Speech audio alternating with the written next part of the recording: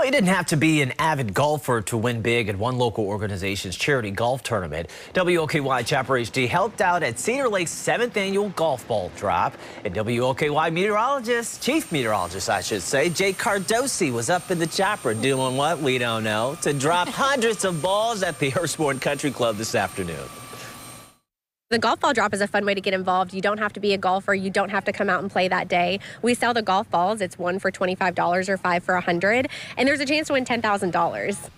Now, unfortunately, no one's ball was a match for the $10,000 prize, but several people won hundreds of dollars each. The golf ball tournament is the second largest fundraiser of the year for Cedar Lake, which cares for people with intellectual and developmental disabilities. Jay Cardosi, always a good cause. It's a great cause, and I'll tell you, I was holding on to the